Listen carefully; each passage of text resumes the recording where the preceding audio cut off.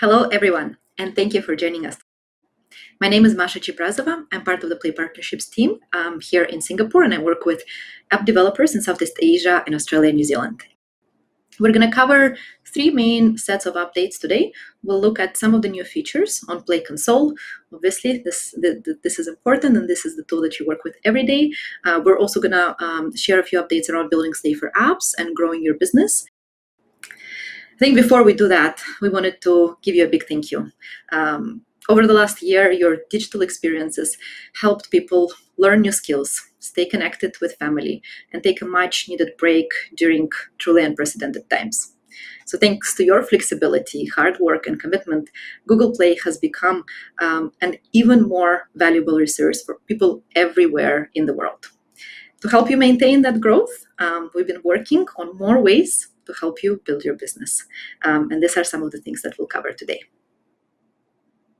As you know, building a business takes a lot of work, and taking an app off the ground spans across multiple disciplines and requirements. So at Play, we hope to provide you growth tools, best practices and insights, and be a powerful commerce platform for your business. And we're always looking for new ways to give you that added boost as we develop our products and programs. So what are some of the new things that we're sharing with you today? First and foremost, there is a new set of engagement metrics and benchmarks, which are now available directly in your console. So we've taken the best of our exclusive ecosystem data and contextualized it as part of your engagement metrics against your key markets. These are our new engagement metrics with benchmark comparison. And this is feedback we've heard from many of you, that understanding how your app performs versus a set of peers is extremely important. You can find these metrics in the statistics page under compare to peers. And we hope that these metrics will enable you to draw a comparison without having to worry about the size of your user base. They focus on high quality apps and exclude smaller, underperforming, or abandoned apps. I know many of you are already using this, and we'll be actually taking some questions specifically about this change at the end. So please share anything that's top of mind for you. The new Compare to Peers tab also contains key monetization metrics to help you determine opportunity to increase the number of, for example, users who purchase, or to increase the amount they spend with you. Monetization is a key focus of I know for you and for us when we make those updates. So please stay tuned for more things to come there. Also, obviously, what is currently available overall when we talk about peer benchmarks. So we have 15 new metrics and performance data from up to 250 different peer sets across over 200 countries and territories. We hope that this will enable you to make better decisions faster and in a more efficient way. Moving on, let's talk a little bit about building safer apps. This is something that's extremely important for our users, for our developers, and therefore for Play. And we know that every successful business is built on a solid foundation of user trust. To help you build that trust, we continuously improve our policies to make sure our ecosystem is safe for everyone. Given that our platform and policies are constantly evolving, we also want to make it easier for you to keep up with all the latest requirements. You've asked us for a number of things when it comes to policy. One is a centralized place to see all your policy violations and enforcements, more guidance on how to fix a policy issue, and also more advanced notice about upcoming policy changes. We've heard you, we've taken this feedback on board, and we've launched a new policy status page within the console. It allows you to manage your app compliance issues in one central place. This page shows you if there are any enforcements against your app, rejection, removal, or suspension. And you can also find a copy of the email with the details that's been sent to you about any of those enforcements. You will also see more details about the policy violations. For example, if there is an issue with your store listing, we'll actually point out directly to the specific image or text that needs to be fixed. So we hope this helps you build safer apps in a more efficient way. We've also added the ability for you to appeal an enforcement directly from the Play console.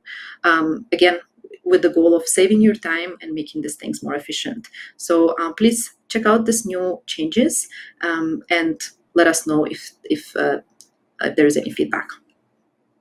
We also understand that not all policy violations are caused by your code. Sometimes they are coming from a third-party SDK, and while SDKs play a critical role in our ecosystem, they can introduce a number of challenges, from performance to stability and security. And SDK developers obviously want to help, but they also have little visibility into how and when their SDKs cause instability. And they don't always have scaled ways to inform their customers about major updates. That's why we've started to establish direct relationship with some of the leading SDKs to help them build better, safer SDKs, and also provide better guidance to you developers about SDK choices. We took a first step in this journey last year when we launched a closed beta of the Google Play SDK console. We've already onboarded several large SDK providers to the early access program, and we plan to expand to more SDK developers. With the new SDK console, the SDK providers can report issues, see usage stats, and gain visibility into crash reporting at the SDK level, which is also something that we've heard as consistent feedback. So to wrap up this part and move on to the next one, let's take a look at what's happening in the commerce world, or what are some of the announcements that we hope will help you grow your business on Play. And as always, a reminder, if you want to learn more about the recent improvements we've made to our commerce platform overall on Play, please check out the Grow Your Engagement and Monetization session as well. So first and foremost, we want to continue to help you increase the ability to access customers around the world. Play users today have access to more than 300 local payment methods in over 70 countries. They also have access to international cards in over 150 countries across the world to pay for digital goods and services on Play. In 2020 alone, we've added 34 new local payment methods across 30 markets. Big thank you for all of your feedback that you've provided, and some of you have even tested this in early days. We have also continued to launch additional offline forms of payments, and we do so by leveraging the new pending transaction capability in the Play Billing library. We're expanding cash payments to more countries, very exciting news, and we're also including support for in-app purchases for cash payments in more markets, and we're working on launching bank transfer support in select markets. So definitely watch this space and stay tuned for more updates from us on this. Continuing the Grow Your Business and the commerce theme, we're also excited to share with you a couple of new features. To help you optimize the way you sell, we'll soon be launching what is called multi-quantity purchases. This new feature will enable a seamless user experience when buying multiple items and unlocking new ways for you as a developer to sell digital goods and services. Similarly, we're also launching a new multi-line subscription feature, which will enable you to sell multiple products as part of one subscription. You can allow users to add, remove, upgrade, or downgrade products when subscribing, or at any point in time during the life cycle of the subscription. We will also soon be introducing support for prepaid plans on Google Play. This will allow you to offer users access to your content for a fixed amount of time. Play will notify the users when their access to the content is about to expire, so that they're able to purchase it again, or maybe consider another in-app purchase. Prepaid plans will be supported by existing functionalities, such as real-time developer notification and the subscription API. Excited for some of you to test it, so please let us know if this sounds interesting.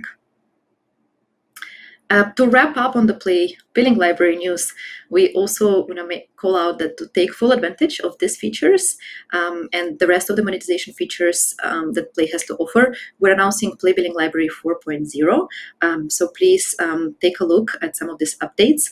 There are also important updates about migrating from AIDL and Play Billing Library 1 and 2. We've created some guides and resources to help you if you still haven't migrated. So please check out the link on the screen. Another important update, and something we hope most of you already know, starting July 1st this year, we will be reducing the service fee for digital goods and services sold with Play to 15% for the first $1 million in revenue earned each year, which means you can use the savings in different ways, maybe scale up a critical phase of your development and hire more engineers, maybe invest in marketing or expanding to new markets. That choice is obviously yours, and we're happy to share this news. And we know that some developers operate multiple accounts within their app portfolio, so please note that the service fee discount will apply to developers' total earnings for the year across all of the accounts that they use to publish the apps. There's more details as well on the link that you are seeing on the screen. So we're going to ask for your help to better understand which accounts you manage. You'll be able to update this shortly in your console as well. Play Commerce also offers two exciting programs to help you engage and retain your users. Just over a year ago, we launched Google Play Pass. It's another way to complement your monetization strategy and give users access to hundreds of great apps and games without ads or in-app purchases. Play Pass has since expanded to over 40 markets with more than 800 games and apps. And most importantly, developers have on average more than doubled their Play revenue across participating markets. While Play Pass is currently an invitation-only program, we're always looking for great new content, and you can learn more and express interest also on the link on the slide. Similarly, in 2018, we launched Google Play Points as a program to help you increase engagement with your games and apps. It's free for users to join, and members earn points on almost everything they buy on Google Play, and then they can use it in exchange for exclusive deals or items in your game.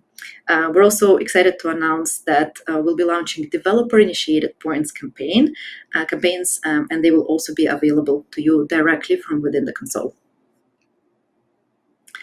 Thank you for staying tuned to hear all of these updates and making it all the way to this part of today's session.